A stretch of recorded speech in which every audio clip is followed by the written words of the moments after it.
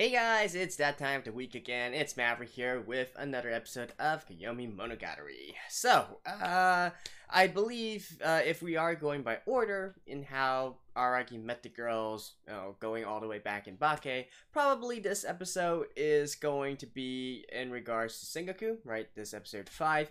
And then the next one, maybe Shinobu if she counts, or if not, then I guess Ononoki, perhaps? Unless of course the sisters also make an appearance here, which to be honest I actually don't know. But in any case, let's get into the episode because there's not really that much else to say. All right, let's begin in 3, 2, 1, play. Len eye circulation. Mata mata.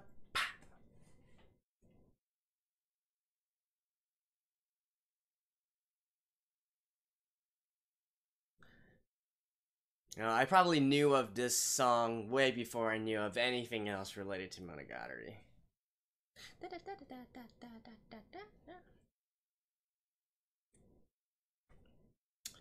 And the dance to this, the choreography to this, the original choreography to this was actually one of the biggest things on Nico Nico during that when it came out. There's many versions. Those old enough to remember, or those who actually go watch Nico Nico stuff, will remember Makoto-chan.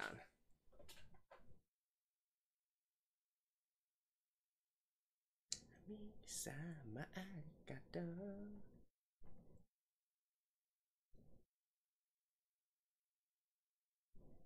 Aita koto ga shiawase nano. Ja dame. Hola. Mata mata. Yada. Mada. Zda zda. I love this song. Who doesn't love this song?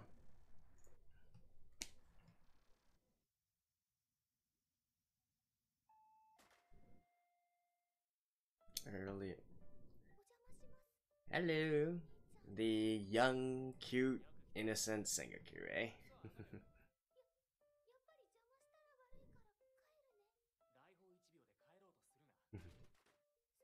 Popcorn.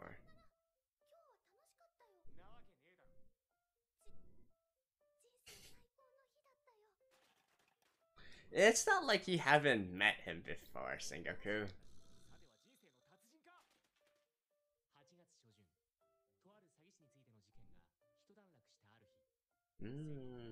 Okay. Really? So right after the Kaiki stuff, right? Party all night?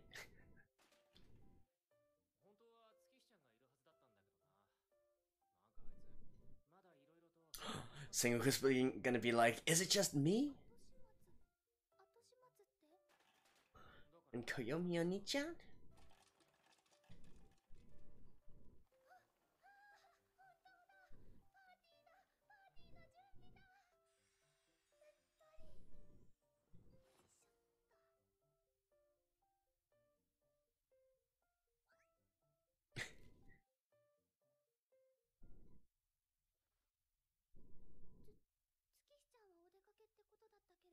Oh, of course.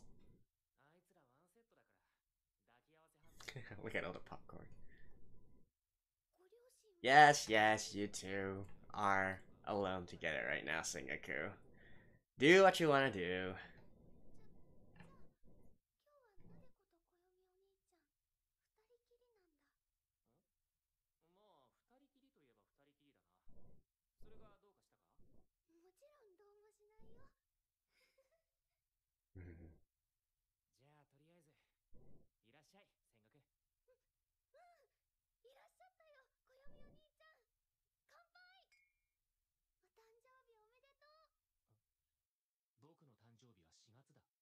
The heck?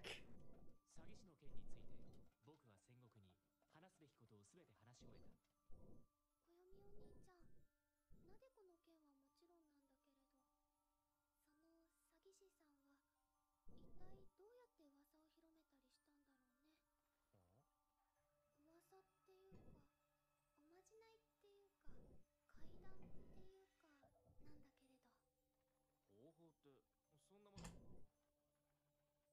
市伝説、外談口説、同調都説を聞き手としてではなく語り手として広めるというのは、具体的にどういう方法を取ればいいのだろう。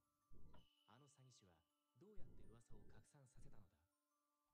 そもそもみんな誰から噂を聞いたんだ？詐欺師本人からじゃないのか？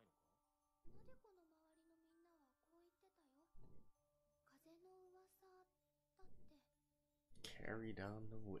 風？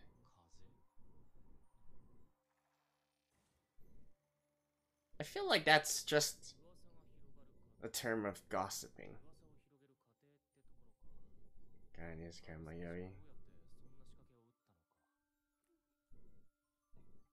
うやってそんな仕掛けを打ったのか。もしもなでこが何らかの噂を流そうとするんだったら、月日ちゃんを頼るかな。女子中学生の間の有名人で顔役である月日ちゃんに噂を流せば、それは100人に同じ話をするよりも有効かもしれない。 Right, get the influencers first, right? 重要な人物と直接コンタクトを取るとは思えないんだよな。矛盾することを言うようだけれど、広告とか宣伝とか営業活動とかをしなくても勝手に流行ってくれるのが理想ってことになるんだろうな。 Which is called organic growth. もう自然発生と同じで偶然に期待することになるんじゃないの？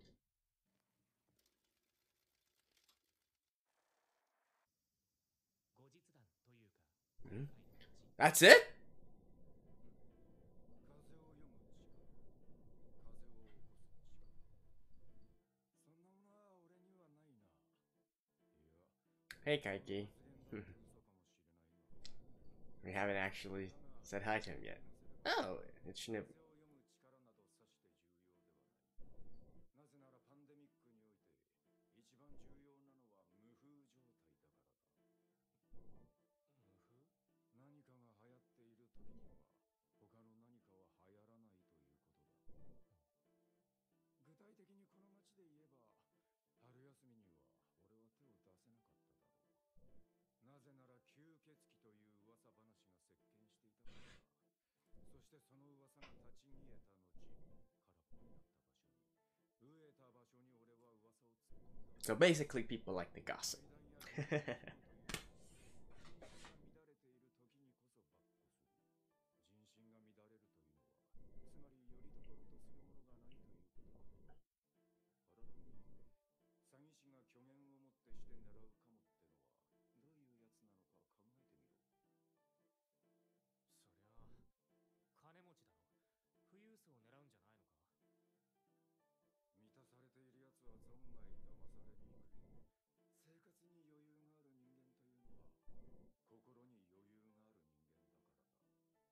だから詐欺師に狙われる。 That's actually... I like that line. 生活に余裕のない。 I like that line. だからこの町においてお前は女子中学生を狙い撃ったのか。そうだな。不安に満ちた心というのは騙されやすい。嘘をつかれても検証する余裕がないからな。お前は詐欺の下地として人間関係を悪化させるようなおまじないを俺が流行らせたというが、それについては事実が逆だ。人間関係が悪化していたから連中は俺のおまじないに飛びついたのさ。騙される方が悪いって言いたいのか。そう言われるとそうは言いたくなくなるが、時代が悪いとでも言っておこうか。なんでこんなものが流行っているんだというようなカオス状態を論じたいのならば、カオスの前の空白をこそ論じるべきなのだ。空白？暗闇と言ってもいいがね。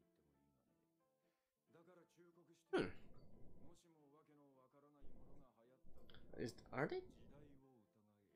talking about, like, that black hole thingy? それは時代が暗闇に包まれているということなのだから。暗闇に包まれてる。さてあららに、大事な企業秘密を教えてやった。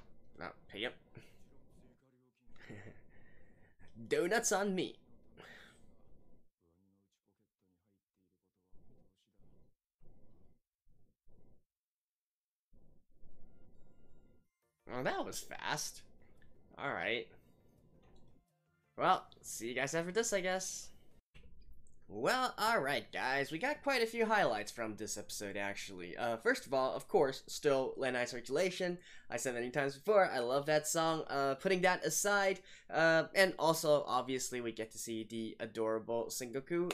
I feel like even after all the events that happened, that transpired, you know, the entire arc of Nanako Snake and whatnot, I still think that she's quite cute and all that. No hard feelings here, right?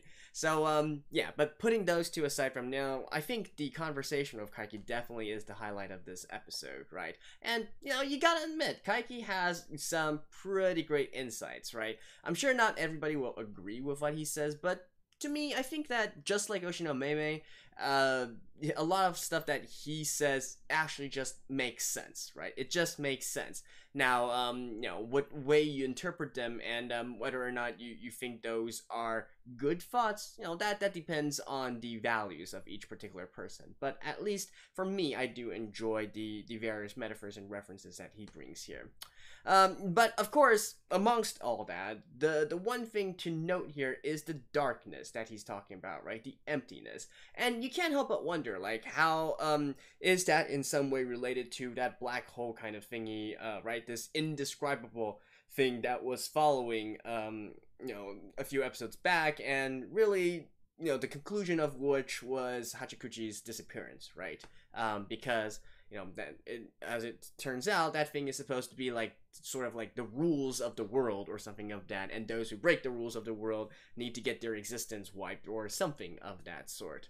So, you know, that's that. Whereas the darkness that he's talking about here, you know, within the context of what he was saying, it seems to me more so like mental issues or mental problems in a sense. So going back to what I've said this many times before, I feel like the entire Monogatari series is just some sort of big, you know, all the aberrations and stuff is really just sort of describing mental issues and so on and so forth, you know, so it's like basically the various problems that you would have and various psychological problems that you would have or face whilst going through the adolescence period of your life, right? So at this point, I'm still very firmly holding on to that theory here, and indeed for this one it makes even more sense, right? Because it's like a direct reference. I mean, Kaiki already said it. Basically, you know, the way that he can trick people is because they